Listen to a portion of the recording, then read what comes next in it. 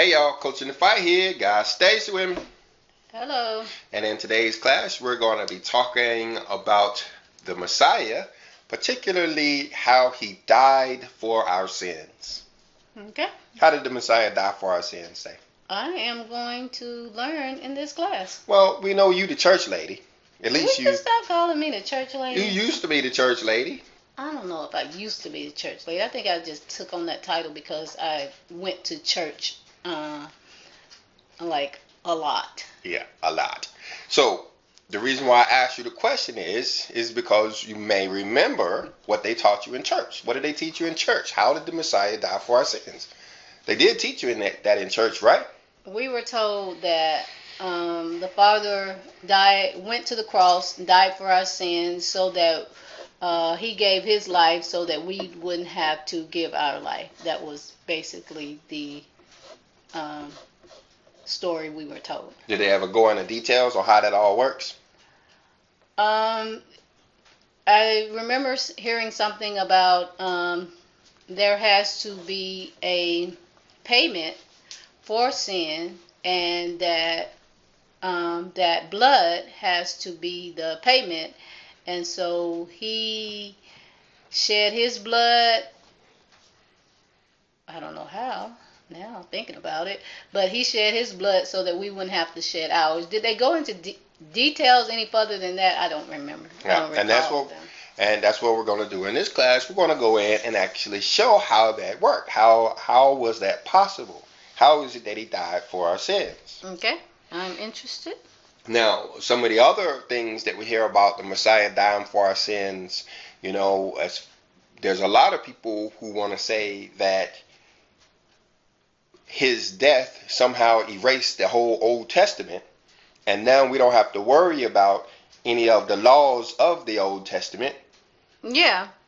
Those laws were done away with. Yeah, that was basically what we were told, that because he went and died in our place, then the laws, the commandments and things that of the Old Testament, he took them with him to the cross and did away with them. Like he erased them.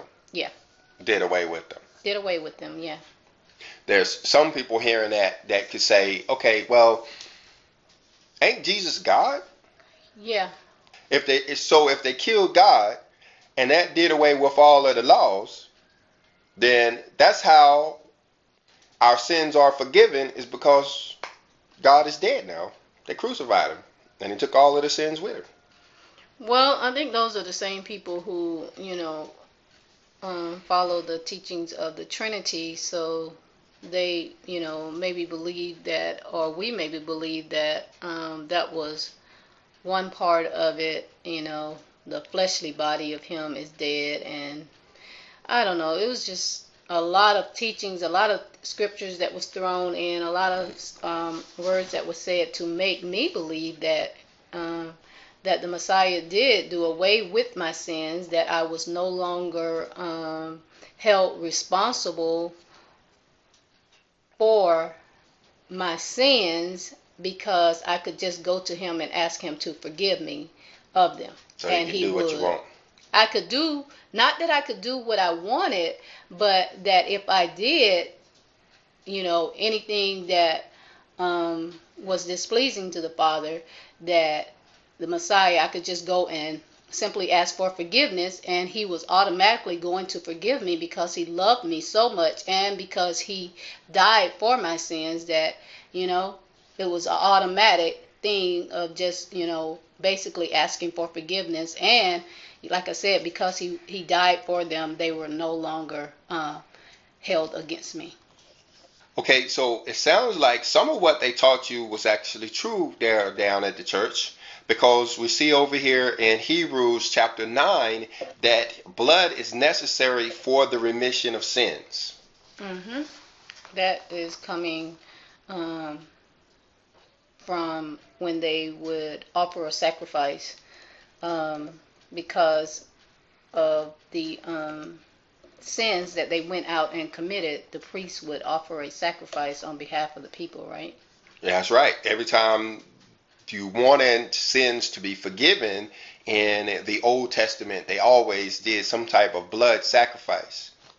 And that very well could be why Cain's offering wasn't accepted, because it didn't cleanse away the sin that he had committed, whereas Abel's sacrifice, which contained blood, did cleanse him of his sin. Okay, so, but I see nowhere throughout Scripture where the Messiah shed blood. I mean, he was beat, but, but there was, well, I guess, are they going back with the blood and water thing that came from his side? Well, you're actually getting a little bit ahead of us. Okay. So that's going to be actually the main topic on whether or not, or how the Messiah actually shed blood. But first thing I want to do is jump over and look at this word remission, because I'm not sure I understand what it means. Mm-hmm. What does remission mean? According to Google, remission is the cancellation of a debt, of a charge, or a penalty. So when it's saying over here in Hebrews chapter 9, it's saying that blood will actually cancel out those sins that have been committed. So with the shedding of blood, all of our sins can be canceled. Yeah, according to that definition. Mm-hmm. And when we look at some of the other verses over in Hebrews in chapter 9, we see in verse 19 where it's talking about how Moses used this blood. Yeah, he used it, according to Hebrew 19, to sprinkle the blood not only on, I believe, on the ground, but he sprinkled it on the people as well. The people, the altar, the tabernacle walls, these guys were slinging blood everywhere. Mm-hmm. Yeah. Notice how verse 20 said it was the blood of the testament. Okay, the testament is, I guess we would call it an agreement. Yeah, so that would be the Old Testament, what we would call the Old Testament. Mm-hmm. And so what it's saying here is that the Old Testament involved the blood of calves and goats and stuff like that. Yeah. Mm-hmm. Well, that actually gets us closer to our point, because when you come over to Matthew chapter 26 and verse 28, it's talking about the blood of the New Testament. Yeah, it says, Matthew 26 and 28 says, "For this is my blood of the New Testament, which is shed for many for the remission of sins." So there you have it, what you were talking about earlier on whether the Messiah had actually shed blood. We see here that he shed his own blood for the remission of sins. It says in 27, it says, "And he took the cup and gave thanks and gave it to them, saying, Drink you all of it, for this is my blood of the New Testament." That's talking about wine, right? Yep, and you like getting a little ahead of us, don't you? Okay. You like being on the leading edge of this conversation, which is okay, because here is the connection. I was hoping to develop it a little bit more, but we'll jump right into this. This is actually how the Messiah actually died for our sins. You have the shedding of his blood, but then we see in verse 27 that he's making a connection between the Passover wine and his blood. Yeah. Mm-hmm. But let's back up just a little bit, because we need to understand that the Messiah being placed on the cross was a substitution for that lamb that had been used previously. Those calves and those lambs that had been used according to Leviticus to cleanse away our sins. Now you have the Messiah who is now standing in for that calf. Mm-hmm. Okay, I can understand that, but that he's standing in, but where does the blood come in? His blood. Okay. So this is the blood that was the water and the blood that came out. Is that the blood? Because where else is this blood coming from? Well, I guess you could think of it like that. The way I was thinking of it was the fact that they killed him at all. The fact that when we say shed blood, we're talking about killing somebody. Okay. It may not necessarily mean cutting their throat and letting them bleed out like you would a calf or like a lamb. Yeah. Mm-hmm. I agree. But I do see your point is, where is the blood? Yeah. Well, That's what brings us to Matthew chapter 26 and verse 27.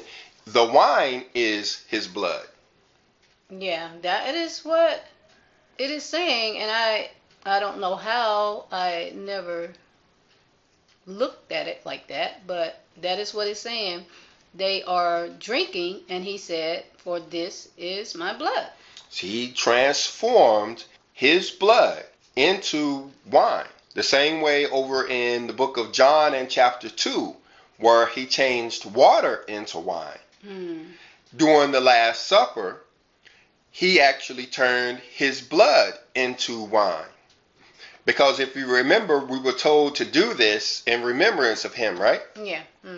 Well, essentially what's going on here is that the Messiah, who has now changed his blood into wine, is now giving us the opportunity to partake in this remission of sins every year during the Passover feast. So every year when we have communion, we are essentially having the remission, having our sins canceled out when we take of the wine. Absolutely. Now, to back up a little bit, we have to remember baptism. We see in Luke chapter 3 and verse 3 that baptism of repentance is for the remission of sins. So baptism is for canceling out sins as well. Absolutely. So the way this all works is the same way it did in the Old Testament with a brick and mortar temple. When they consecrated that temple or dedicated that temple, the same way that Solomon did and Moses did, is they would come in and sprinkle blood all over the temple and the altar and everywhere.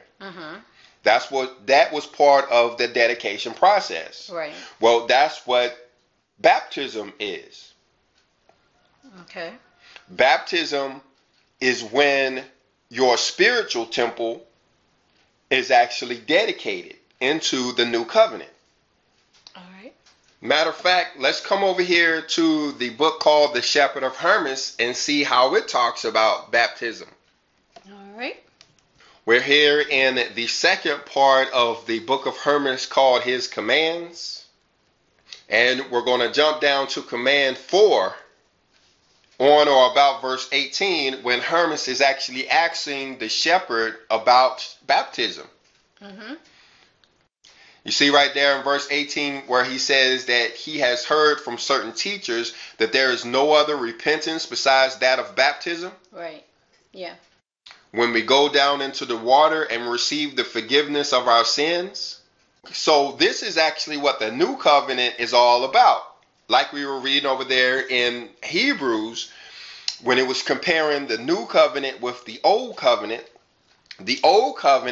in order to get our temples purified, we have to sprinkle blood all over the place.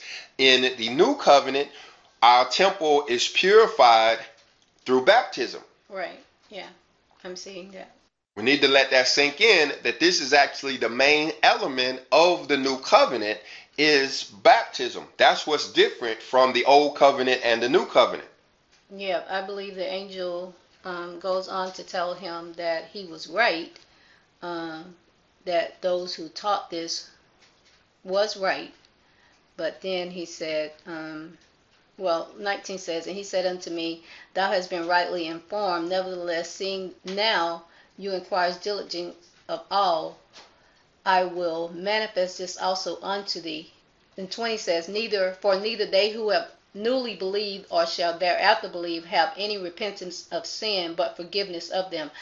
So is this saying that we are to renew our act of baptism every year?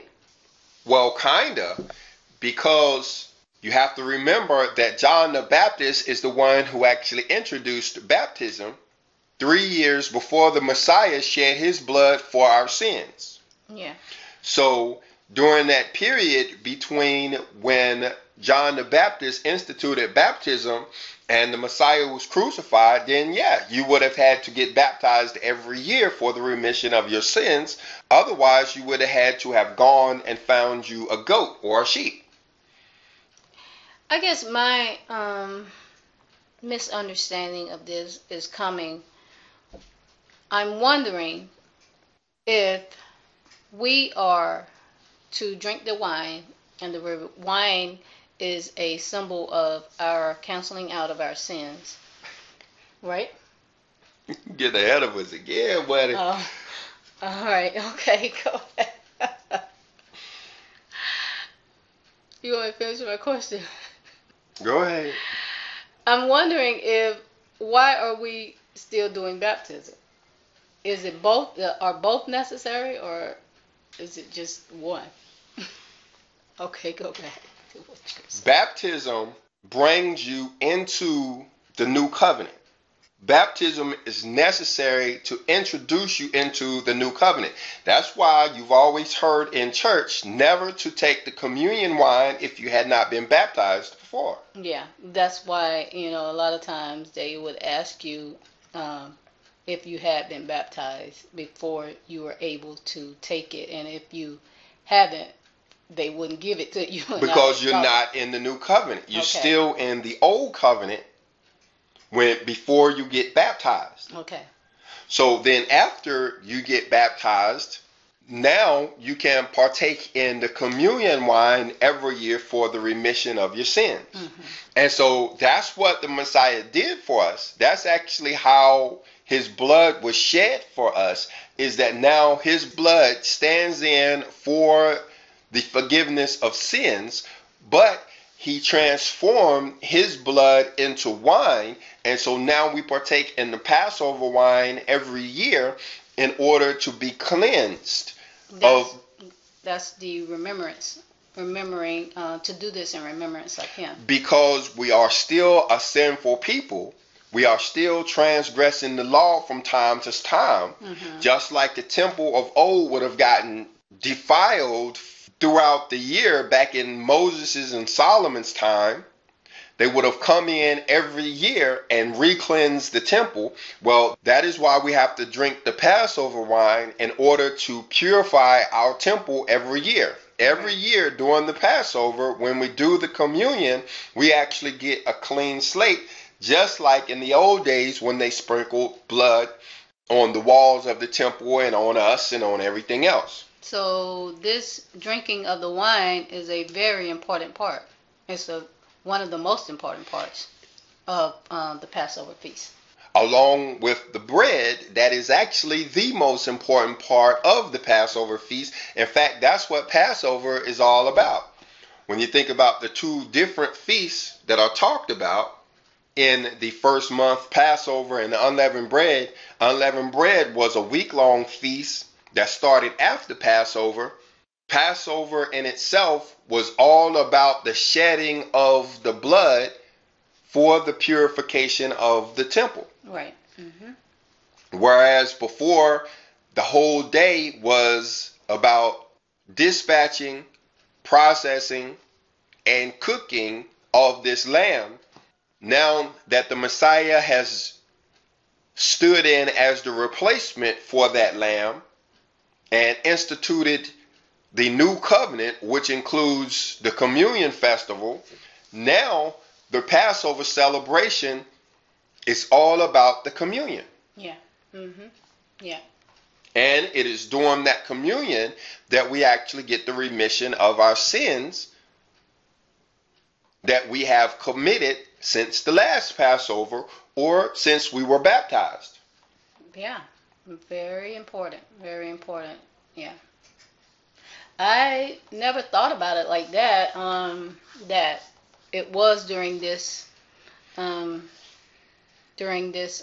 feast that we got the canceling out of our sins. I knew that word remission was in there, but I never thought about it, how this feast was so important as far as that aspect, the canceling out of our sins. I always thought of that as the Feast of Atonement.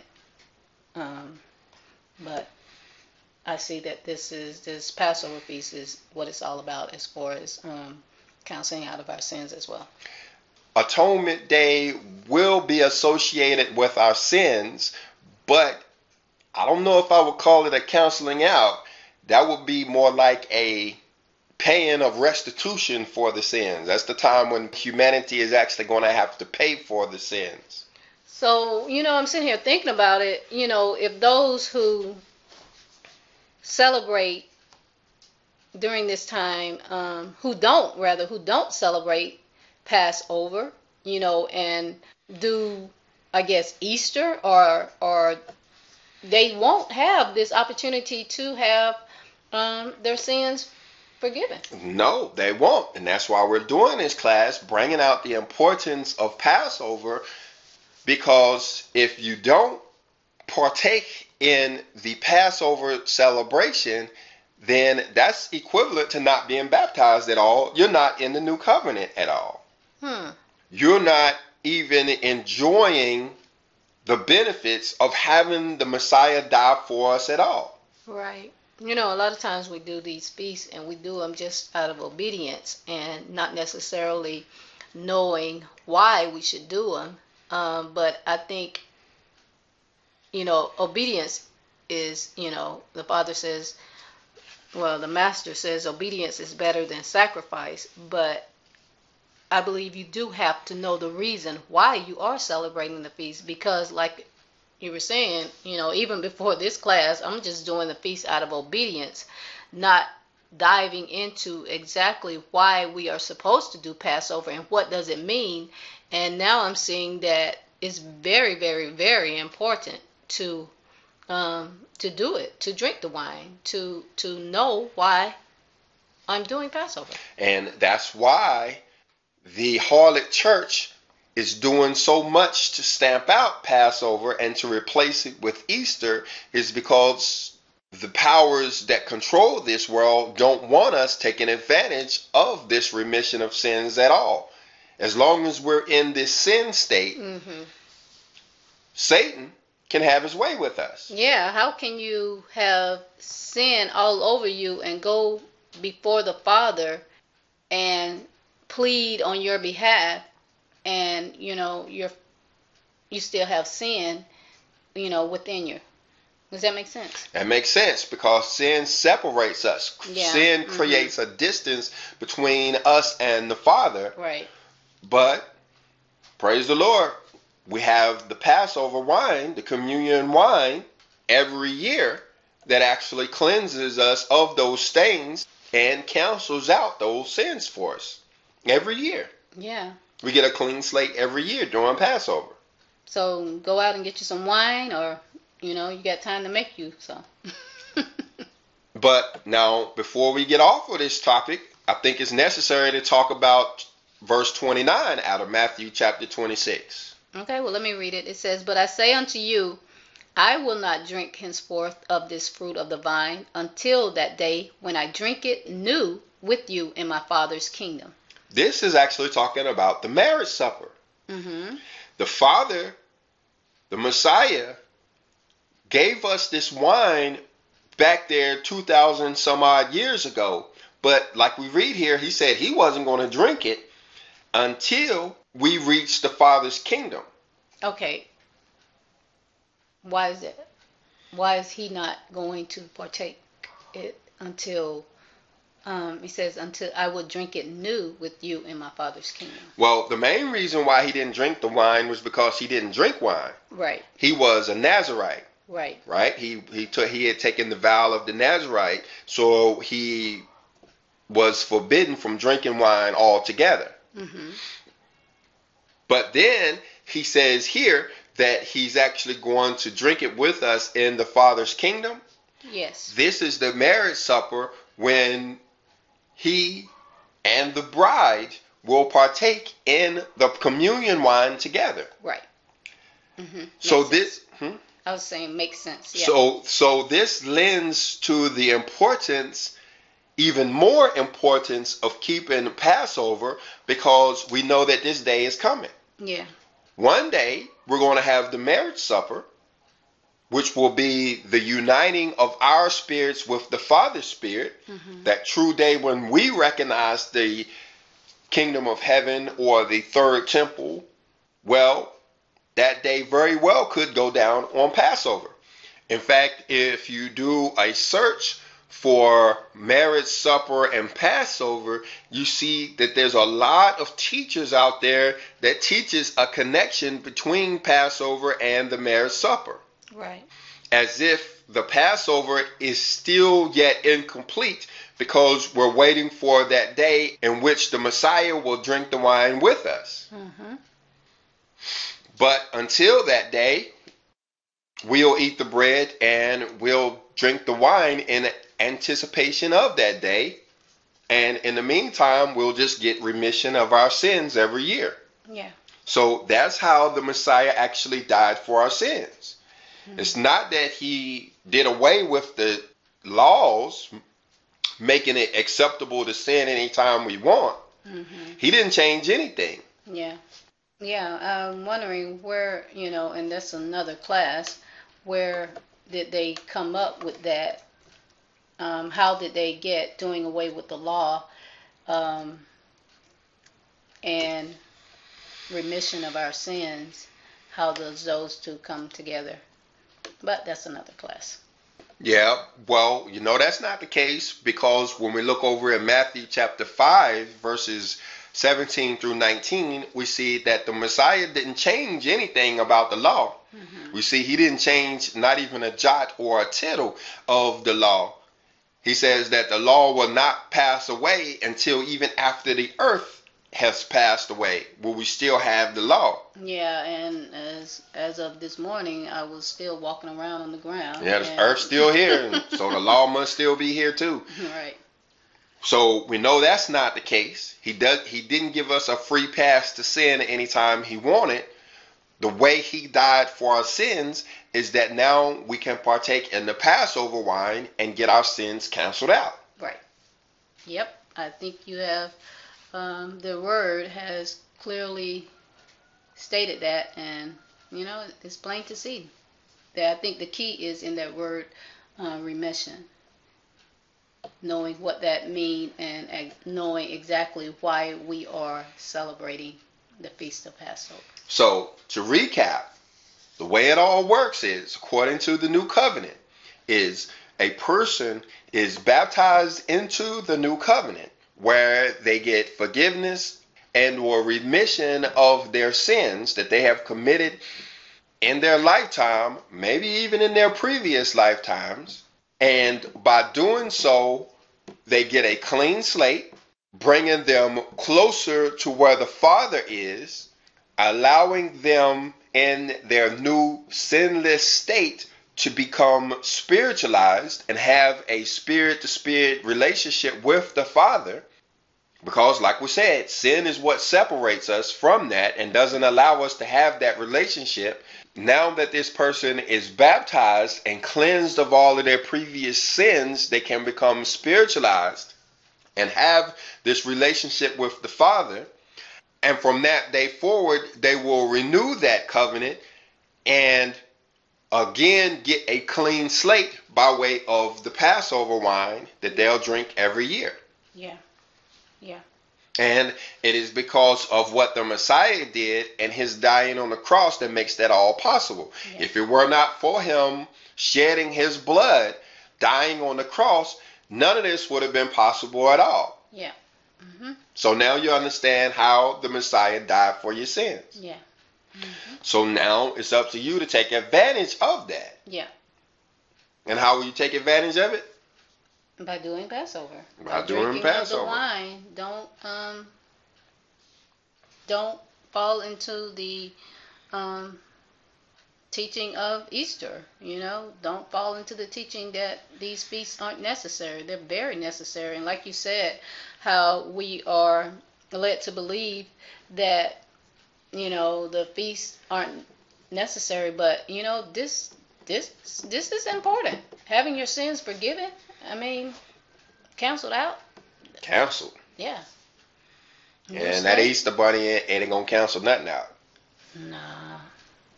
Ain't gonna cancel nothing out. All right. So if you haven't been baptized, we'll tell you that that's the first thing that you must do in order to enter this new covenant. But I'll bring that up to tell you that it's not necessary that you do so down at the local church. I was hoping you would say that. You can actually baptize your spouse, or your spouse can baptize you. Right. We've baptized our children before, and your child can actually baptize you if that's the case. The power is not in the person in the robe with the big cross on, down there. That there is no power in that person or that robe at all. Right. The power is actually in the water. Yes. All right. So anybody can baptize. The scripture does suggest that you find a stream first. And if you can't find a stream of running water to be baptized in cold water. Where can I find that at? Because that's not in the canonized books, I believe. Oh, here comes Stump the Chump, y'all. My favorite game. For that, you would have to come over to a book called, how you pronounce that, Steve?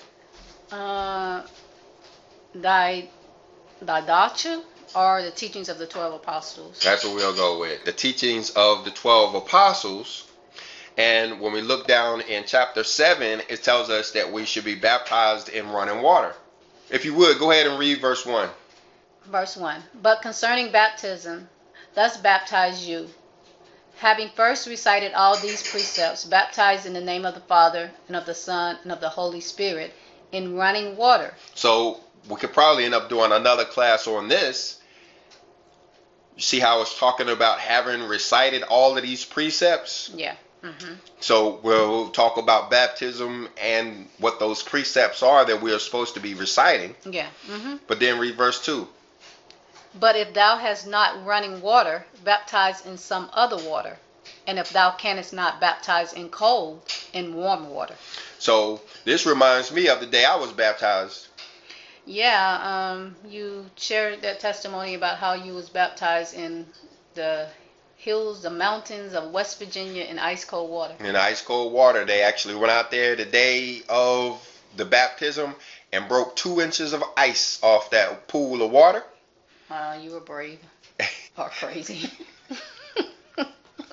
Or obedient. I was just doing what they said do. They all had on waders. They had on the priests all had on fishing waders, so they were prepared. But there was 3 of us going in that water. And I don't know if we was prepared at all because all we had on was white robes and underwear. But to their defense, you said they did have hot blankets ready for you guys. And they kept the church pretty hot to where everybody else in the congregation was sweating and complaining that it was so hot in there. But anyway, so now we see why it was that the Father put us through that, because the scripture says to be baptized in cold water. Right. Well, so the chump has survived another Stump the Chump session.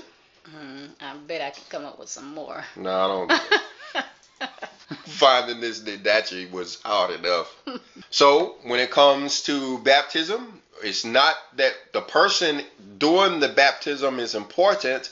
We see here that reciting the precepts, which one may go in and read Didache chapter 6 maybe to find these precepts, and being baptized in the right water is actually what's important. So if you haven't been baptized at all, maybe you should consider getting a friend or a relative to baptize you. And then from then on, you partake in the Passover wine to stay purified of your sins every year so that we can all enjoy the new covenant until the day in which our Messiah will come and enjoy the wine with us, and we'll enter that marriage supper. Yeah, it's just so much I'm thinking about this because, starting to think, I'm sitting here thinking about we are getting the counseling out of our sins, but, my mind immediately goes to the book of Hermas, where it tells us, just because our sins are being canceled out, that doesn't give us leeway to just continue to sin. But that's another class as well. Yeah, speaking of another class, I'm looking down here, some more of this baptism stuff in here. And yeah, look how it says pour water 3 times on the head. Yeah, this could be an interesting class on baptism. We'll do that next. Okay. So you guys make sure y'all hit the subscribe button so y'all can see when that class comes out, because it look like the Dachi could have some good information on baptism. But in the meantime, we could get prepared for Passover, which Passover in the year 2021 falls on April the 26th. That may be a surprise to some of you guys, but you can check out classes that we've done on how the Jewish calendar is a fixed calendar and is projecting Passover in the wrong month this year. But that too we'll cover in another class, as we've done in previous classes, as we get closer to that date. So we would encourage you all to make sure that you include the wine as part of the Passover feast, to not forget that part, that very important part. The bread is important too, and getting unleavened bread is not as easy as you would think it would be. You probably have to make it. So given that we have some time to do so, you might want to start looking up some unleavened bread recipes in the meantime. So with that, we're going to go ahead and close this video out. If you have any questions, concerns, or comments, or anything you can add, please do so in the comment section below. Yeah. And to remember to hit that subscribe button for our next upcoming baptism class. And the like button as well. And with that, shalom. Shalom.